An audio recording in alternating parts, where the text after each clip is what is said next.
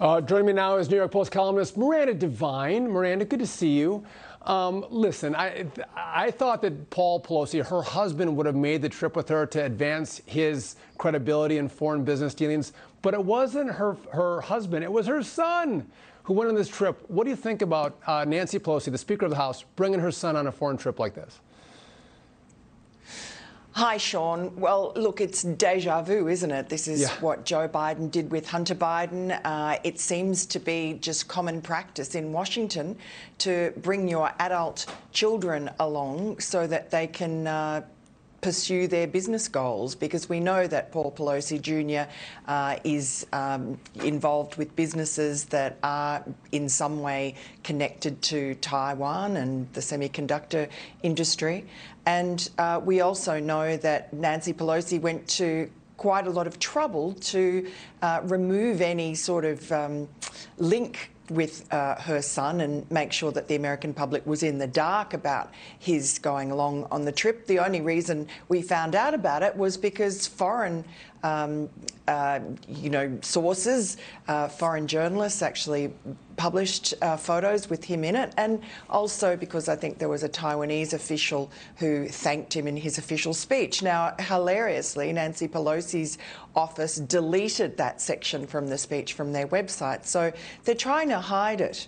And if it's all above board and she just brought her son along as her escort to replace her husband, who's got a few problems of his own with that DUI charge, then why did she go to this effort to keep his presence under wraps? Yeah, well, of course. I mean, you would have put him on the manifest. You would have celebrated that your son is coming with you on this trip. And you don't have to do business when you're over there with your mom, the Speaker of the House. Just being seen with that power, it does great benefit to you as you try to cut new deals over in Taiwan. I mean, that's pretty clear. Here's what concerns me about what's happening, Miranda. So not only are we normalizing the fact that Joe Biden can travel with his dad, Hunter Biden can travel with his dad, Joe, when he was the vice president.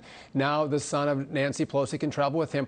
We're degrading the standards that we have in how families can use the power and influence of their family members who are in elected office. That's number one. But also you see Nancy Pelosi kicking Republican members off committees. Marjorie Taylor Greene. She kicked Marjorie Taylor Greene off a committee because she doesn't like her politics. She won't let Republicans serve on the January 6th committee as selected by leader Kevin McCarthy.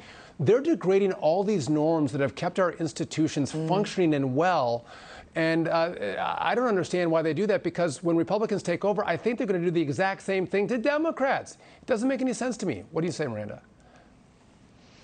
No, it doesn't. The only thing that Democrats are probably banking on is that the Republicans are less inclined to bust norms, more inclined to try and restore norms, in which case they think that they won't get the equal and equivalent payback. I'm not getting that feeling from Kevin McCarthy and his crew. There will be new Republican members who are pretty much red-pilled. I think the sort of gentlemanly behaviour of Mitch McConnell and so on in the past, or Paul Ryan, that I think has been superseded because of really the quite appalling speakership of Nancy Pelosi, this zero-sum game that she plays. And for instance, it's not just her either. I mean, Adam Schiff is a particularly bad chairman of the Intel Committee, and I think you certainly will find next year, assuming that the Republicans do take back control of the House, that Adam Schiff will be stripped of his committee rights. And that is as it should be, because he has leaked, he has lied, he has abused his power on that incredibly important to our National Security Committee. You know what?